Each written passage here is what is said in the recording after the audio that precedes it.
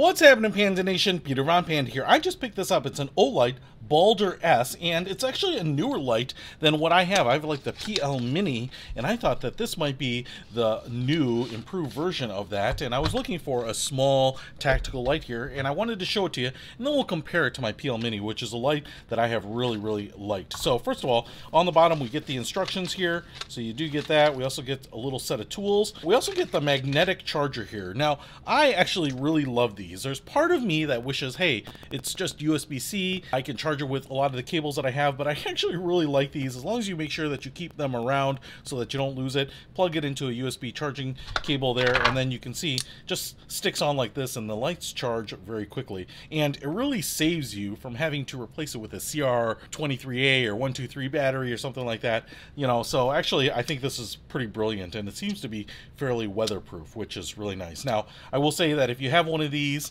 and you stay in the OLIGHT family, you probably don't need all of these connectors. I just have the one. But I will say, right off the bat, this looks pretty similar to the PL Mini, you know, just from a shape and size standpoint. So I'm actually pretty excited about that. But I know it does have some additional features. So what I want to show you here is that, you know, we have the buttons on the side here, and I think they actually have two styles of buttons. This is kind of their standard higher style, and then they have one where the little levers are a little lower. And if you press down, I think that turns on this sucker. And what you can see here is the reveal. There's a little green light at the top of the lens there. We have a little laser. So if I hit that, it goes off. Now if I hit this other side, what will happen is that the laser light will go on too. Now if I hold it down like this and release it, it's just a momentary laser.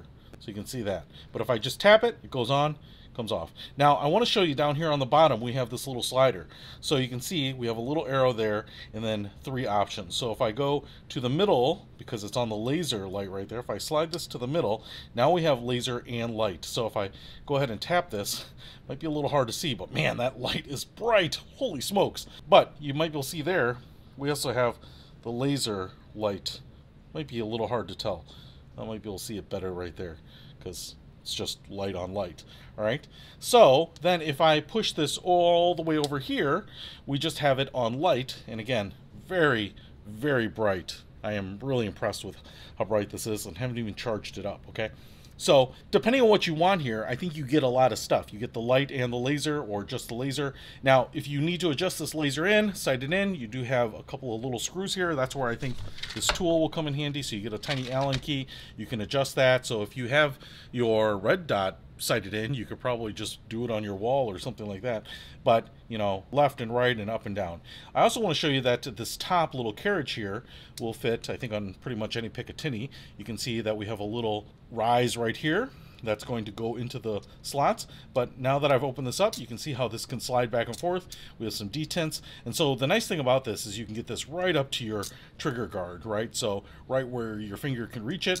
And I love the fact that it's kind of like a push down. Kind of reminds me of like European paddle style mag releases. But then once you get that on, you can see how this opens up right up here. This one floats, and now once you get that on, you can tighten that down. So let's just take a look at this compared to my PL Mini and see what it looks like. Alright, so I wanted to show you a comparison physically of the two devices here. So what you can see is that we've got the Baldr S and then the OLIGHT PL Mini. I think it's a Mini 2 actually.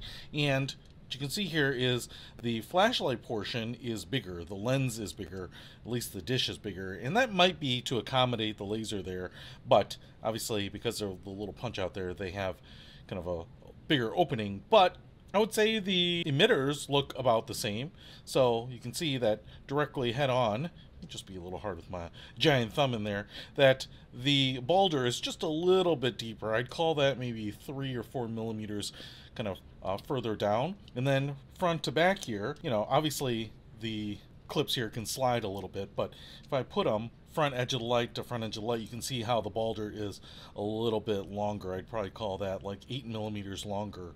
Not quite a centimeter, but pretty close. And then you can see here on the side, they're just a little bit different, a little bit bulkier. But like I said, not only do you get the flashlight and maybe a bigger flashlight, but you also get that laser with it. So if you're looking for something really small that works really well, I love this PL Mini too, and it's super small, compact, easy to recharge.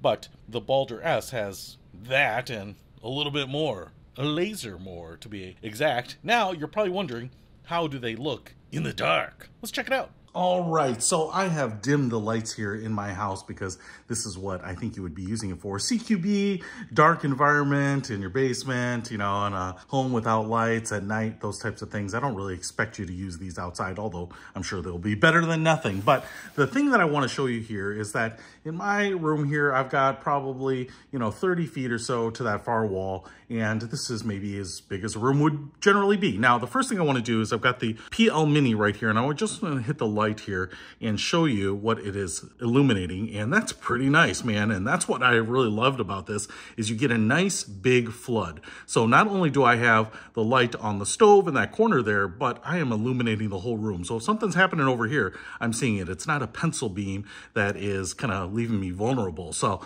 yeah, this is really nice. This is a great little tactical light. Now I'm going to turn this off, and I'm going to take the Baldr and put it right up here, and I'm just going to hit this light, and I want to show you that, man, I'll tell you what, I can't tell a lot of difference. I'm illuminating that stove over there, and again, the whole room, edge to edge, corner to corner, ceiling to floor, is illuminated. So, you know, between the Baldr and the PL Mini here, very, very similar. I'll turn both of them on at the same time. I would say maybe the Baldr is just a little bit brighter, and so, you know, if I'm looking at that wall versus the Baldr, yeah, I would say the Baldr is just a little bit lighter. So the LED element there seems like it's kind of the next generation. So if I turn off the PL Mini here, and just to show you this, you know, again, dark, not totally unilluminated, but, you know, if we were going down this dark hall, this is dark. Let's turn this off. See, I've got the light coming in from the hallway there, but obviously can't see all the way down there. But if I turn this on, man, that is really nice. So if you are looking for a nice little tactical light